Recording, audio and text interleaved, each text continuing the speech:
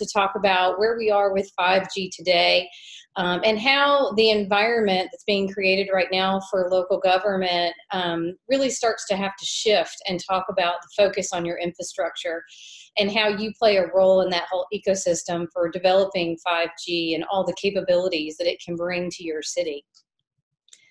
So let me start, and hopefully you'll be able to see my screen here in just a moment.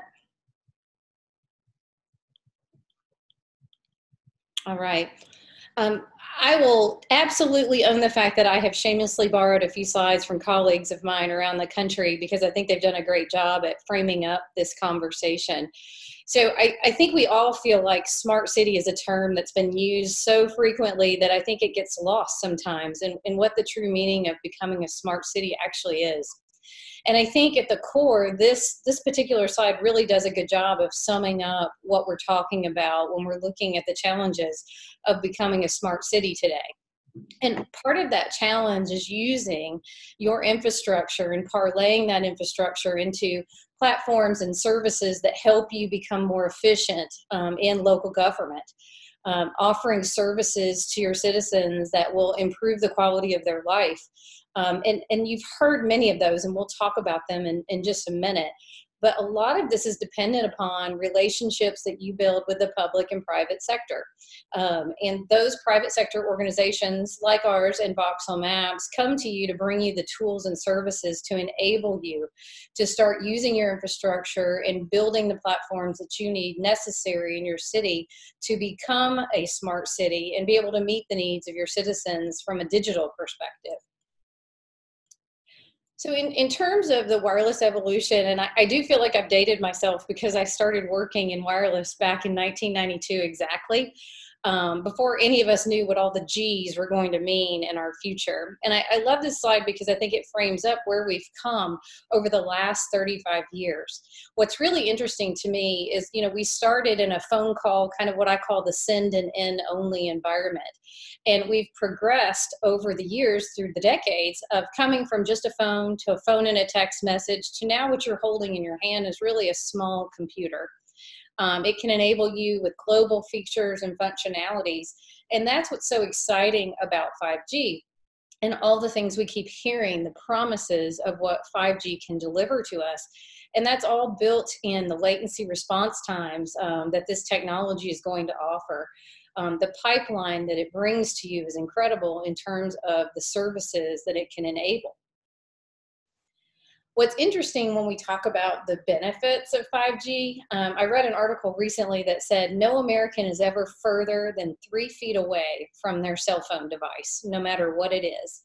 And that's pretty staggering when you think about that. And I know I'm guilty of that. Probably all of us sitting here on the call today have our phones sitting to our left or right on our desk, and we're probably multitasking with it while we do this. That's why the benefits of 5G are so strong, because in order to become a smart city, you want to use your infrastructure to create and use these benefits, whether it comes to rural America, where we're talking about smart farming and the results of that, to one of the biggest topics we hear about are autonomous vehicles and being able to offer those types of services through the 5G technology. Further, one of the secondary benefits that's probably getting even more play is telehealth and medical services, so you can get out to your aging community through telemedicine so that they get the help that they need if they're not close to a hospital in proximity. It also will help you from an artificial intelligence perspective because it's going to bring you data that will help you create services online, whether it's educational, whether it's utility-based, whether it's for your first responders in your city. And so it's so important to have this infrastructure in place for you to be able to develop all these services and offer them to your citizens here as we watch 5G roll out across the states. This last slide that I want to talk about, it's a fairly busy slide. And again, this is from our friends at Smart City Labs. This is a depiction right now of kind of where we've come and what the vision is for a smart city. And I think what's really important here is when you get down to the sidewalk level and you see these light posts that have small cells enabling the signals that will build the dense network needed for you to enjoy 5G services. And what I like about it is, let's talk about the focus of a city and the critical role you play in deploying that network. I know many of you have attended probably some of the other webinars we've hosted where we talk about the importance of your infrastructure. But really, in today's environment, in order for you to enjoy things like being able to offer better utilities and energy services, or smart parking, or even being able, from a sustainability perspective, to have air quality sensors in your community, you have to have your infrastructure in place to do so. One of the things that the industry has spent a lot of time talking about is how important it is for them to be able to utilize your public rights of way to build that dense network. And it is a key factor, because in order to use 5G and have things like autonomous vehicles, your infrastructure becomes more and more crucial to the deployment of 5G. And I think at the end of the day, while there has been a lot of tense conversation between local government, for sure, and the industry, I think no one would argue the fact that everyone is looking forward to 5G and the services that it can provide. And I think from that perspective, where it becomes such a crucial role for the public sector in this ecosystem is in planning and emphasizing broadband master planning and how important that is to your community. Because if you don't have that plan in place, then you're not able to identify those resources that help build that dense network.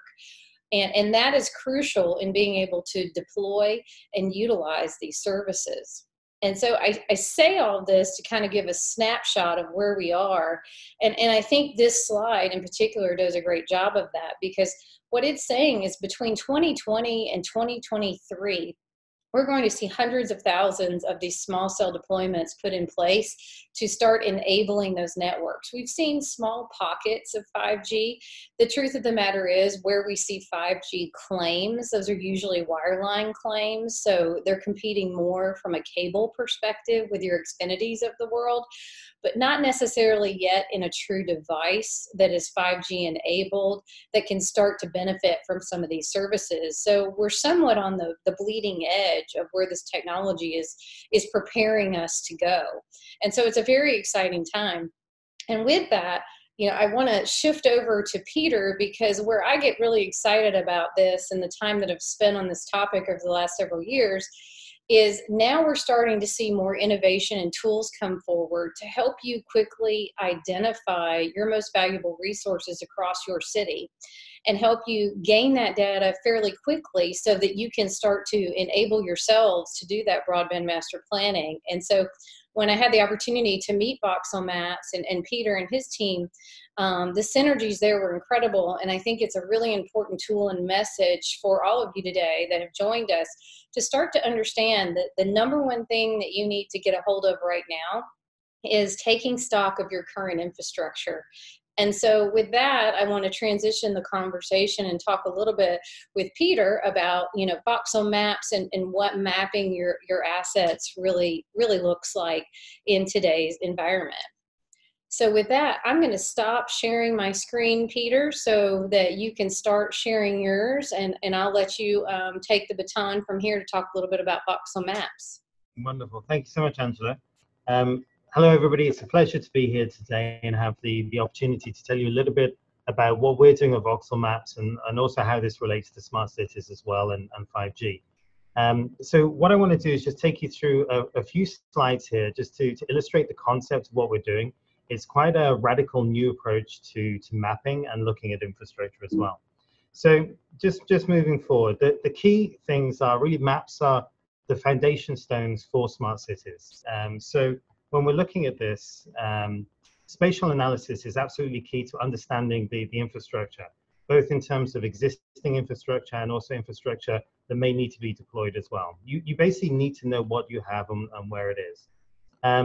And when we start to then look at the kind of data that's produced from these devices, either Internet of Things or 5G, there's huge amounts of data, and all of this data is spatially referenced. In fact, it's not just spatial, it has a temporal component as well.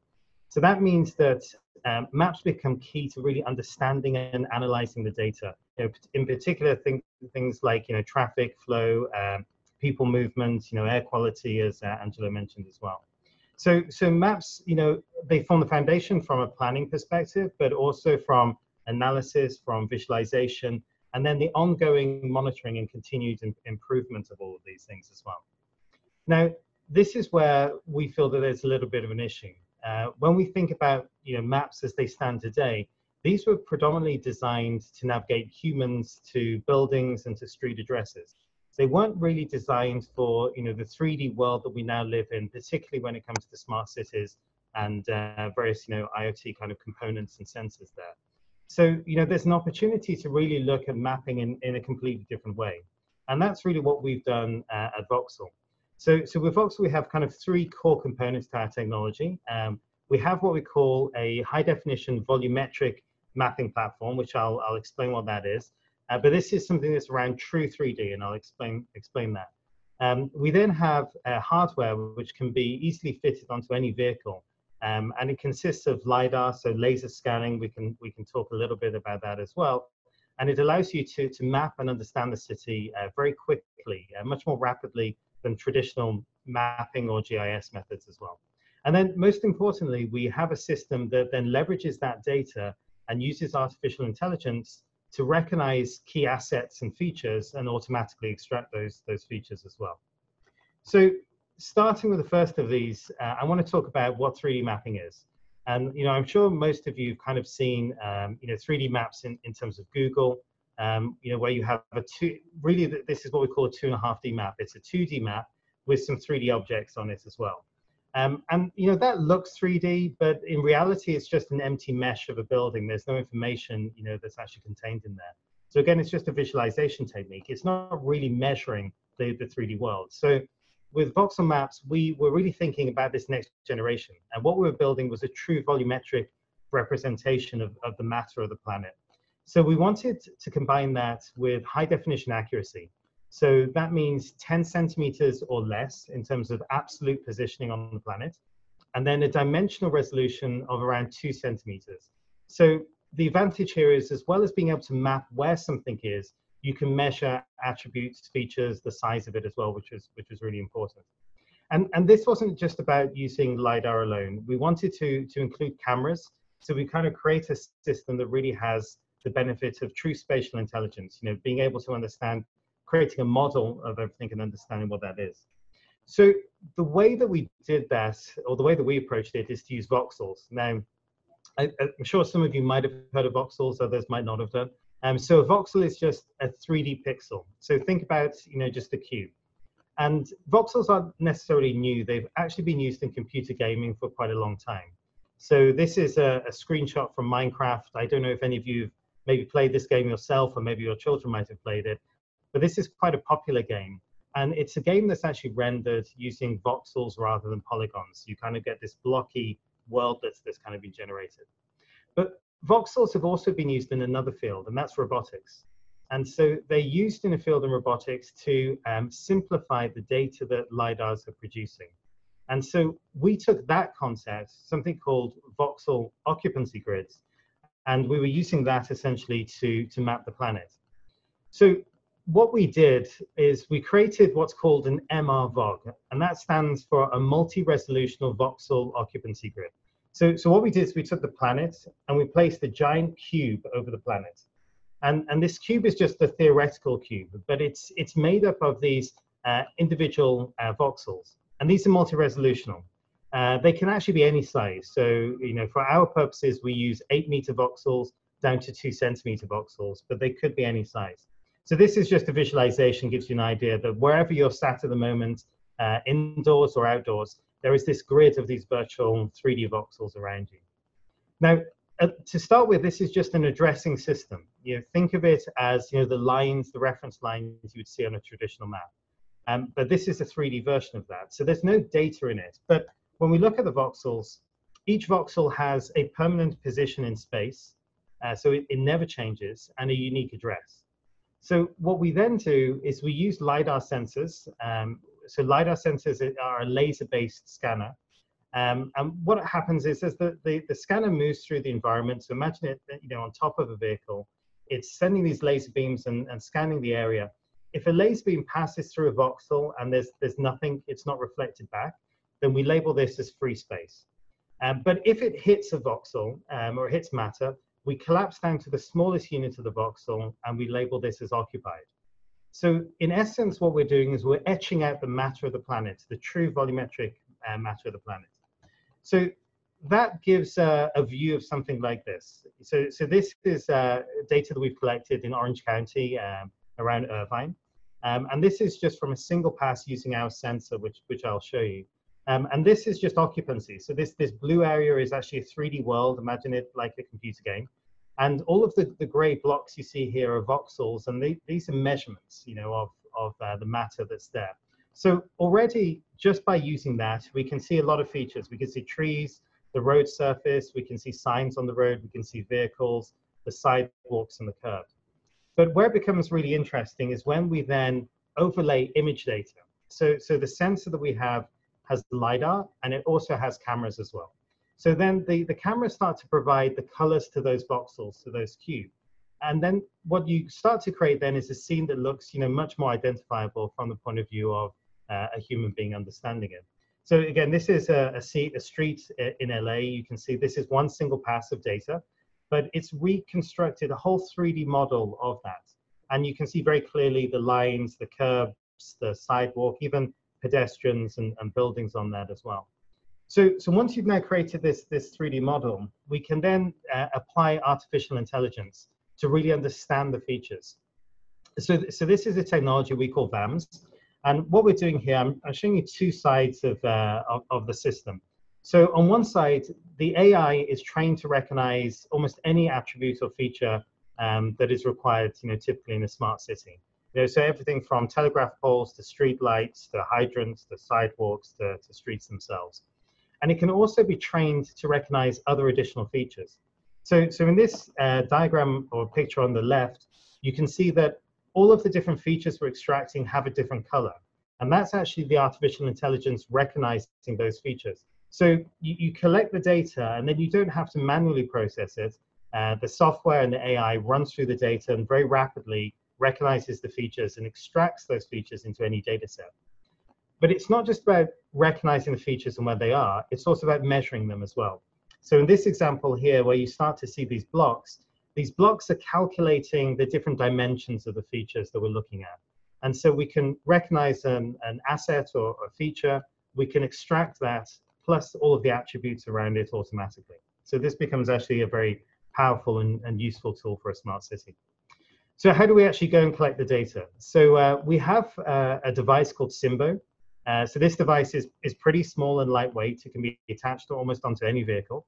And it consists of a LiDAR scanner and 5 cameras inside it, as well as a computing platform. So you attach this onto a vehicle and you just drive through the environment, and it collects all of the data. And this is one of the key things to understand with the voxel maps. We're not mapping just one asset at a time. You know, traditional GIS is you go out there, if you're mapping streetlights, you go and take images of the streetlights and get a fix and write down attributes and take measurements, and you have a database just of one asset. This actually creates the full 3D scene. So you map once, you measure everything, and then you've got that data that you can then run the AI and extract all of those features from as well. So just summing up the benefits, really when you're looking at this, you can rapidly map cities much faster to create this data set and extract assets. And it's much more cost effective as well. You're using smaller teams to do that. And again, this isn't just about mapping. It's not just about knowing where something is. It's also about measuring and taking down additional attributes which can be useful for you in particular. I mentioned before about reducing costs. So to give you an idea, projects that would have taken large teams of people weeks to do can be done by a couple of units going around the city in a week or two, depending obviously on the size of the city.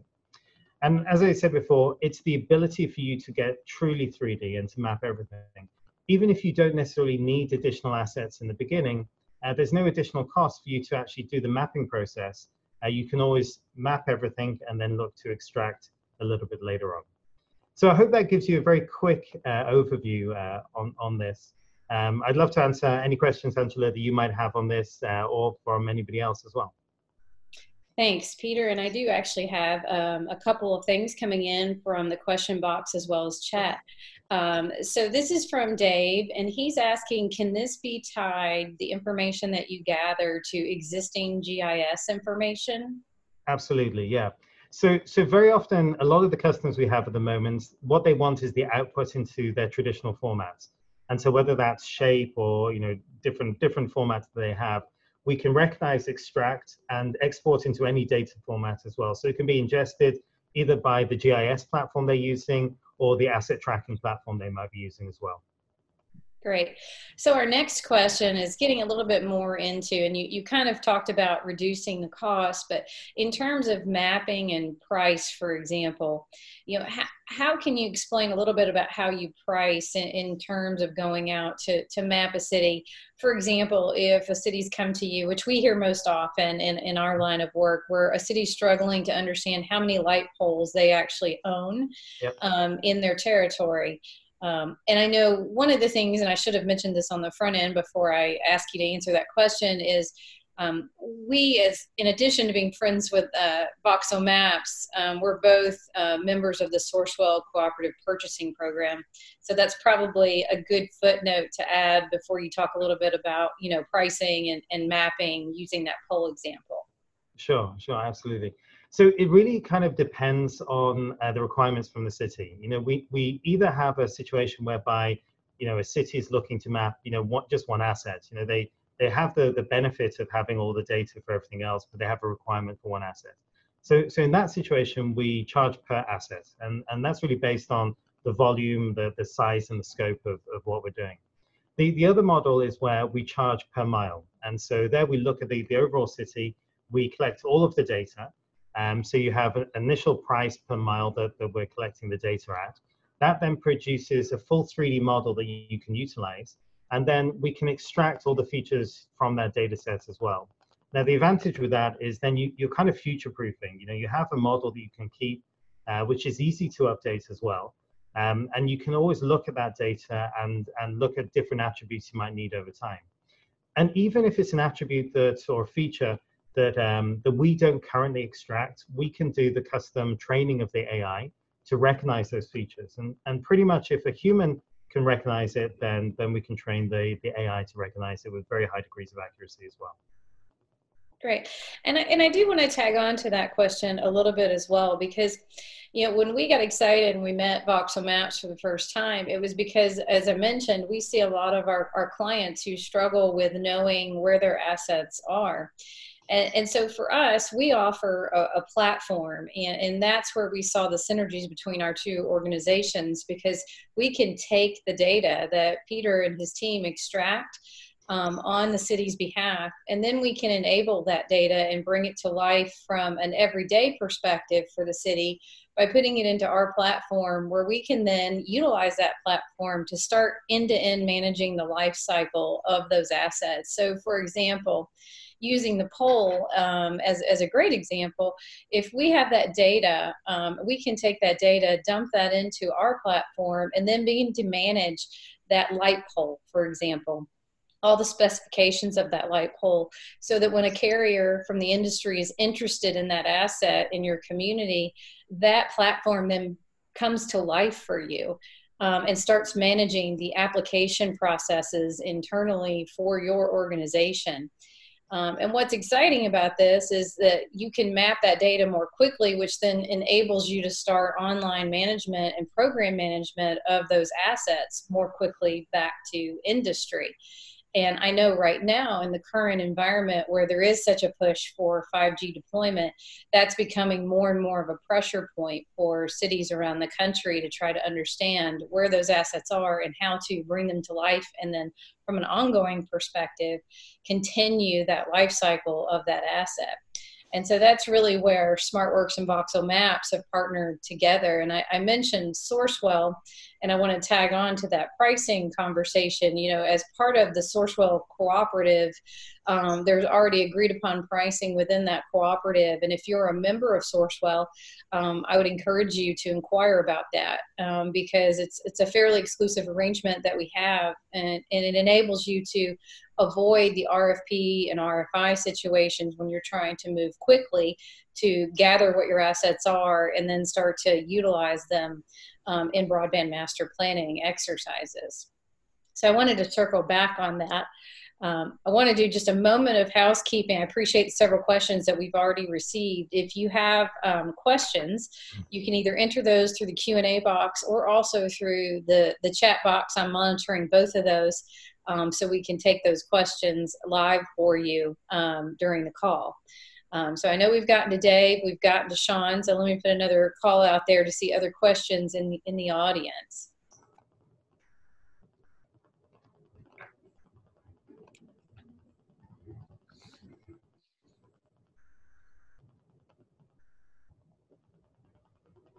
All right, I see one more.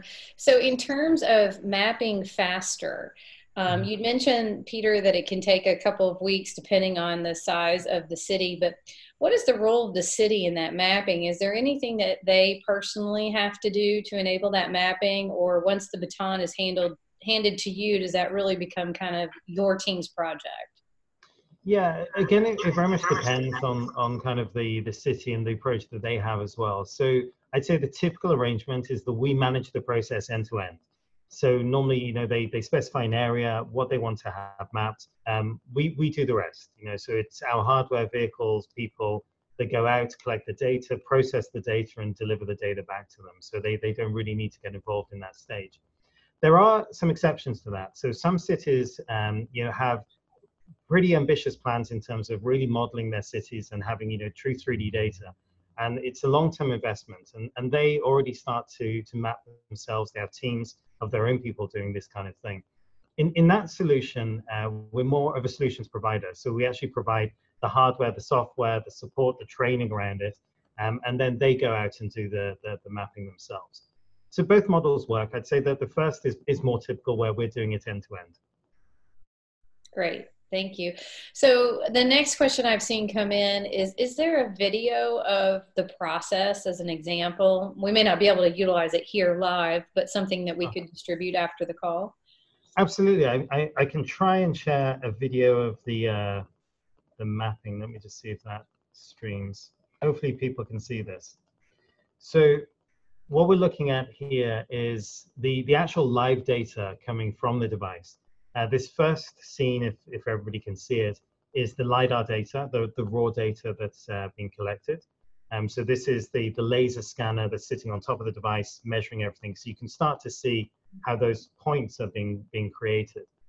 And then as you start to see now, we switch into the voxel world. And this is where we're now starting to layer on the imaging data that comes from that. So really starting to create a true environment, an environment that we can recognize and understand much more.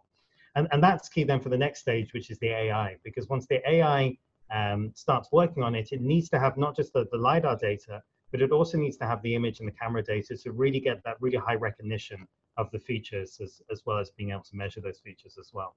So a little bit further in this video, I'll just fast forward it. Yeah, just around here.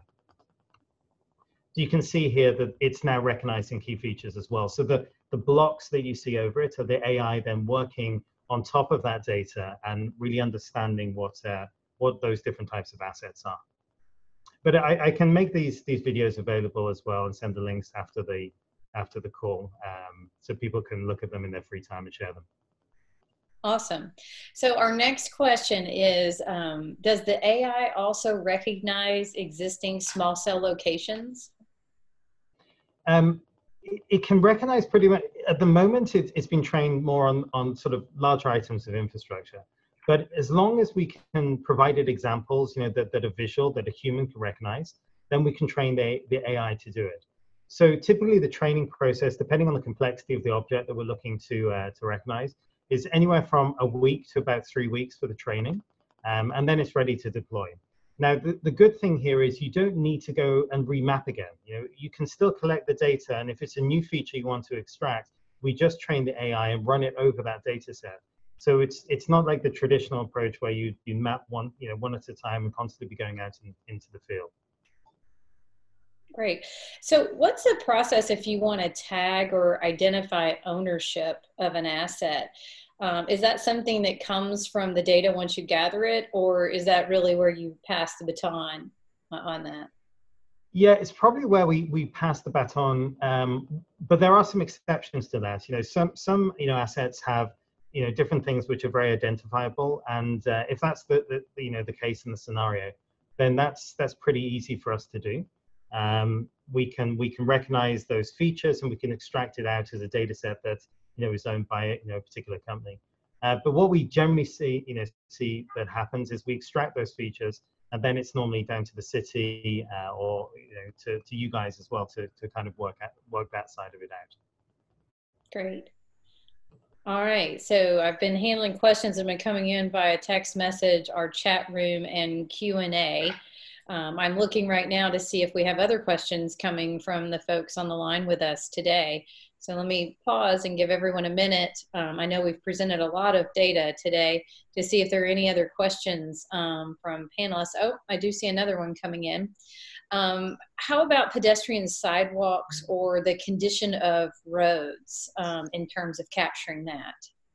Yeah, so sidewalks absolutely, and there's a lot of demand actually for sidewalks and curbs and curb height at the moment. It's a very popular asset that people are looking at for a whole bunch of reasons around maintaining them, compliance, but also interestingly, we've seen over here in San Francisco the requirement for automated delivery, and so you're looking at not just the big autonomous vehicles like the cars, but these smaller delivery vehicles needing to have this enhanced data of sidewalks, drop curbs, and that kind of thing. So we do a lot around that. In terms of condition of the road, yes, we do that. That can be more complicated depending on the requirements as well. So I'd say at one level, absolutely we do it. If we're needing to get down to the millimeter level in terms of the accuracy of the road surface, we're not currently supporting that. It's not beyond us, it's just the resolution of where we are with the voxels around 2 centimeters won't show up everything. So it kind of depends on the requirements that the customer has there. Awesome. I have another question coming in. What about drones? Yeah, really good. So and this is kind of the continuation on from the what we call the high definition mapping for autonomous vehicles. So again, most people think of autonomous vehicles just from the point of view of of autonomous cars that might be driving around a city, and they do really need a very high definition map. I mean, when you're looking at any form of autonomy or robotics, humans can work with normal data, and the traditional data that you see on your mobile phone or on Google Maps is typically accurate to around a meter or so, which is sort of 3 feet. So it's not hugely accurate. A robot or an autonomous vehicle needs to locate itself within 20 centimeters or less, ideally around 10 centimeters. And the same is true for drones as well. So when you're looking at drones for drone delivery, you now need to start looking really at 3D, not just the 2D geometry of where the roads are, but the buildings and also where you can start to drop off. And so we've started a project with one very large company here in the Bay Area, which is actually mapping the tops of buildings and also looking at balconies as well, and looking at the feasibility then of enabling drone-based delivery and drone navigation truly in 3D space. Great. I have another question. Do you need access to a Voxelmaps portal to view the AR rendered data? Yes and no. So if you want to utilize the voxels, yes. So the platform we would provide is a portal plus a tool set as well that you can explore the data and analyze it yourself. We can do all of that for you, but if you want to do that yourselves, that's totally fine, and we can give you access to those tools. But some cities aren't quite ready for full 3D yet, so they want to take the advantage of more accurate, faster mapping, but the output that they need is just in their traditional formats. And in those situations, we just provide the data in their format. They don't even need to touch our tool set at all. So it really kind of depends the appetite of the city or the client, and what the requirements are for their particular project. Great. And then I had another question just talking about, what about tree canopies when it comes to mapping? Yeah, absolutely. So that's one of the things that actually, if I share my screen again, so everybody can see that. So this is what we're doing here. So we're measuring here trees and tree canopies as well. There's two sides of that. We can see a lot of the tree, the growth of the tree as well. So not just trees, also looking at vegetation, the size of the canopy, and also is it now starting to encroach onto other assets and infrastructure. be that telegraph poles, cables, lights, etc. So we do that kind of analysis. There is some analysis for canopies which needs to be done from an aerial perspective if we're talking about a very high, canopy, but it's rare. I'd say most of what we do, the ground-based stuff, is entirely sufficient and kind of gives great data that you can analyze and you can go from. Great. All right, I've seen us slow down there for just a moment in the question and answer box, so I'll do another call out for those that are attending today. Other questions or information that either myself or Peter can provide for you today, you can enter those either in Q&A, or you can also utilize the chat box for those questions. So I'll pause for just a moment and let everyone give some thought to see if there are any closing questions. I think we've got about 8 to 10 minutes left in our time, so certainly want to make sure we're respecting the time of all of our attendees.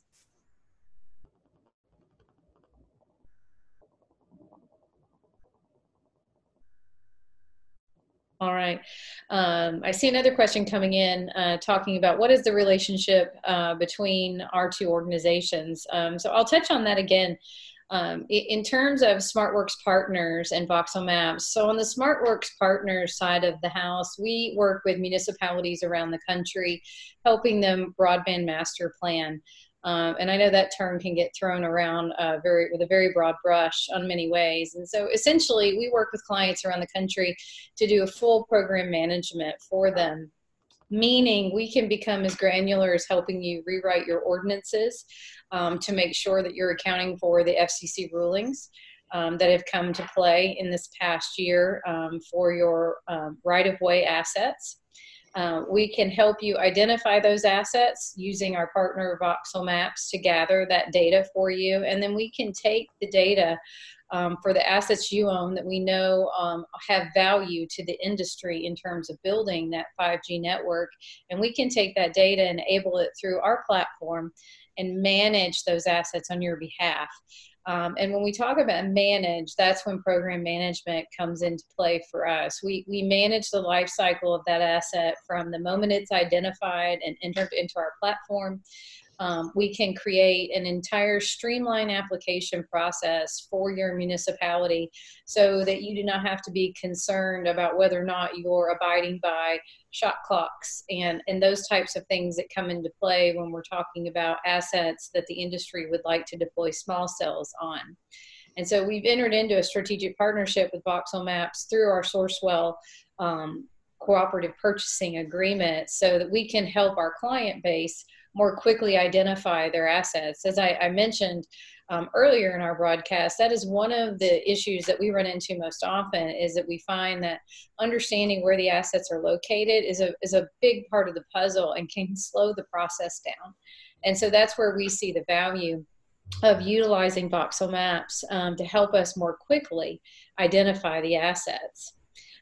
In terms of our partnership, we have use their services in terms of helping us understand more quickly how we can map and measure all those assets within a city. And what I think is unique about the relationship, and Peter kind of hit on that earlier, is that this goes beyond just the assets for building a 5G network. And that was the focus of our call today, is to talk about how crucial the role of your infrastructure is in deploying that network and the small cells and handling the applications that you're starting to receive from the industry. But the software itself is much more broad, and so it can play a role in many aspects within your municipality. I do see a couple of final questions coming through Q&A as well. One of those questions is, can you map in building and subterranean? Yes. No, so that's a really interesting one. The Vox model, as I mentioned before, actually goes through the whole of the planet. And so the same addressing system that works outside works inside buildings and works subterranean as well. So we have solutions which will map indoors. And so it's a backpack version of the Simbo. And so what you need to do there is you map the outside of the building first, and then it starts to map the inside of the building. So you'd walk around with a device which will then produce the 3D map, all within the same kind of framework. So it's the same referencing addressing system that you have. Subterranean mapping, yes, totally possible. It's a little bit more complicated. So there we wouldn't be using our hardware for doing that. You can use things like ground penetrating radar. You don't typically get the same resolution as you would do with obviously using LiDAR. So for subterranean, normally they're much larger voxels, but it can give you an idea of what's underneath as well, all within one, truly 3D model or map. Great. It looks like I've got a couple more questions coming in. So in terms of accessing the data, when it comes into the SmartWorks Partners platform, yes, the city can access that data once we receive it and put it into our platform, as Peter mentioned. And you do have the ability to take our platform and we can interface with other data management tools that you may have in place already within your municipality. And I know that's often a roadblock that we hear about, is there may have been a tool that was purchased for a different feature or functionality. And they want to be able to integrate the information, and we do have the ability to do that with the platform that we provide, and work with each of the unique situations that we run across on a daily basis around the country. So that is the good news there. Other questions for either myself or Peter that we can address while we're on the call together today?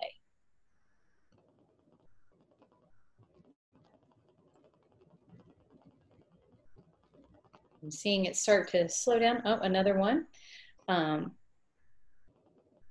There was just an FYI provided by one of my colleagues in terms of the platform. Once we receive that data, there are secure logins for both the cities and the providers in terms of utilizing that data. So once we receive those assets, the only time those assets can be seen or viewed is unique logins for the providers. So they only have access to the assets that they're interested in. And vice versa for the cities, you have a secure login separately for yourself as well on the SmartWorks platform. Other questions or comments from the folks on the call today?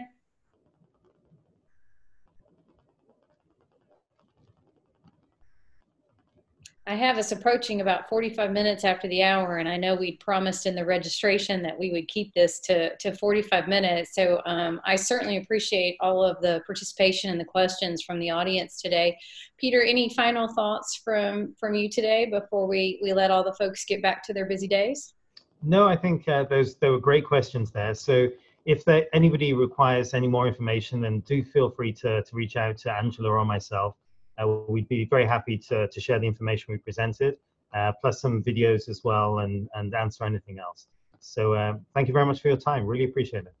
Yeah, absolutely agreed, Peter. We'll make sure we follow up with everyone, and if we can be of service, please don't hesitate to call upon either one of us. We appreciate everyone's time. Thanks, everyone, for joining us today. Thank you. Bye-bye. Bye-bye.